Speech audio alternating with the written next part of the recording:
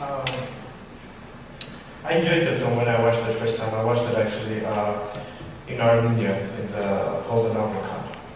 And for me, you know, when I watch that kind of film, it's always very hard for me. Because every time I watch that kind of story, like I feel like somebody's grabbing my heart and squeezing it. So it's like, for me, it's not the, like, I don't want to make, it's not my style. I don't want to tell that kind of stories. It's like, I love that movies. I love that kind of interesting approach when directors approach that kind of topics, but it's not my topic. It's very hard for me to watch that kind of movie as an Armenian.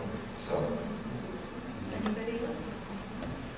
Any comments on this? I would just say, with what Gore's saying, I think that there is this general issue of Armenian film genocide.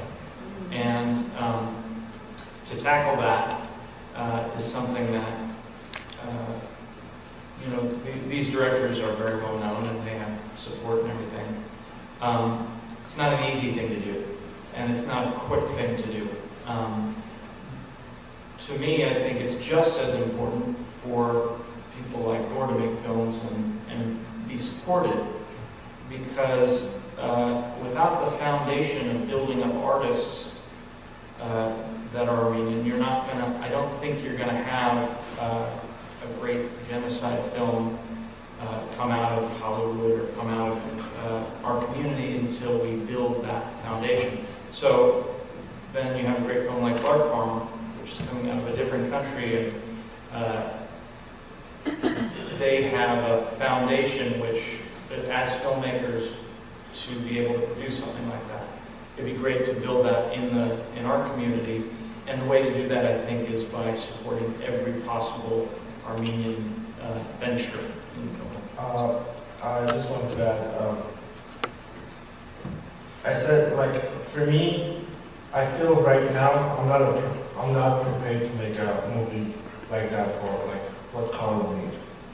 I'm not prepared. If somebody gave me a topic in that position to make, I will refuse, because I believe I wouldn't make what I believe right now. But the most important thing that I learned from this movie is when I was showing in Buenos Aires to the Armenians. Every Armenian that watched my film said, "Thank you for showing me this kind of movie, because first time in our life we watched an Armenian movie, instead of crying, we laughed." So I believe that line, that slogan, gave me more power to make.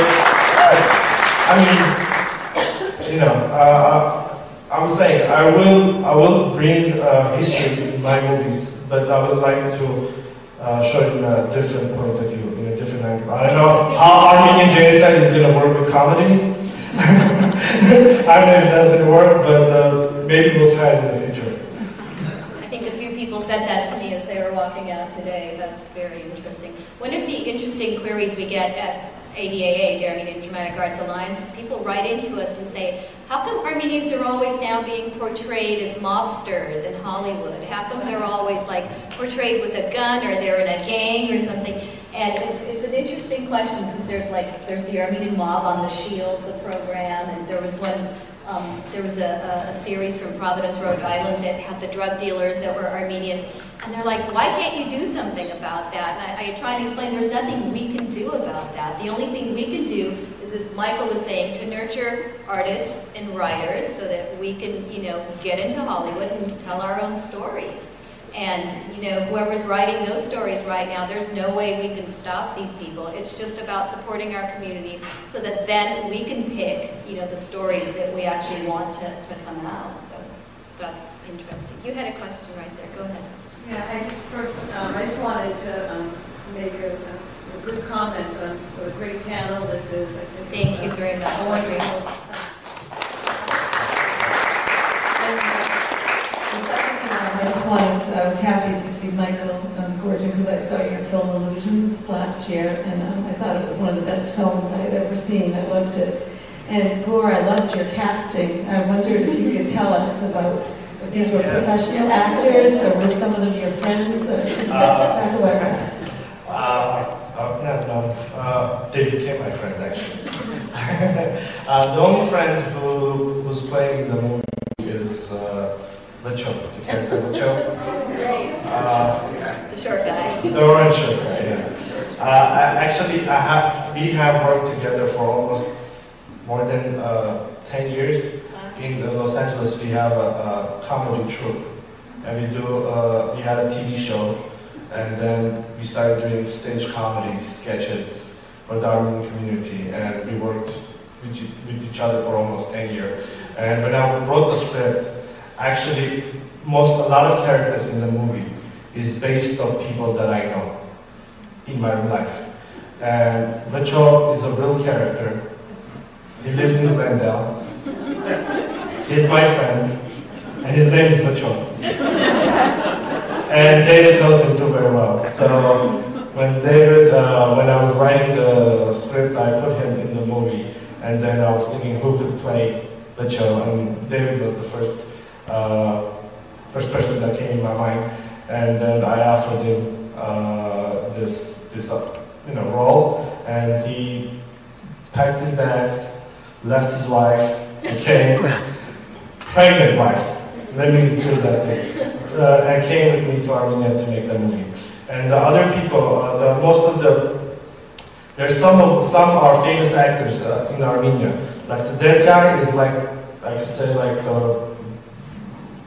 Robert De Niro in Armenia. And yeah, he's one of the famous Armenian actors. And the thing was that